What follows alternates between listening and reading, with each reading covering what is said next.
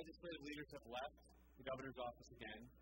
They are back up in their offices. My expectation, as I said earlier, is that there will be another, while nothing is set yet, there will likely be another meeting with the governor today. If and when that meeting happens, we'll make sure to let you know when it happens. But they're up in their offices right now doing some additional work, and that's all the update I have right now. Yep, they did, and they're back up there. And my expectation is that there will be additional meetings today, but nothing is scheduled at this point. So I'd wait around. Like when latest news when you go on this afternoon, what can you tell me?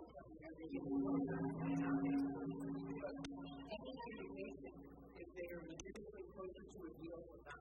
I can't speak to anything in terms of the meetings. That's once again being respectful of the cone of silence that the governor and the legislative leaders have agreed to.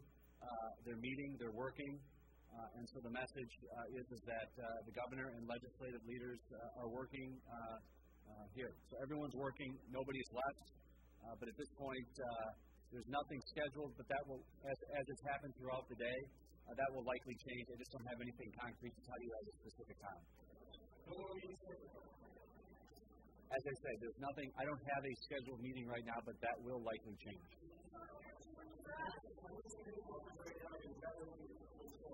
I can't speak to that, Tom. That would be something that would be in the cone of silence. Any other questions? Anything else? Yeah, my expectation is that legislative leaders would be making some formal statement at some point today. I don't know the time yet.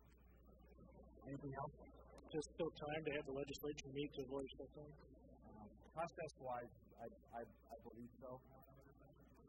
Process-wise, I believe so, yeah. Anything else?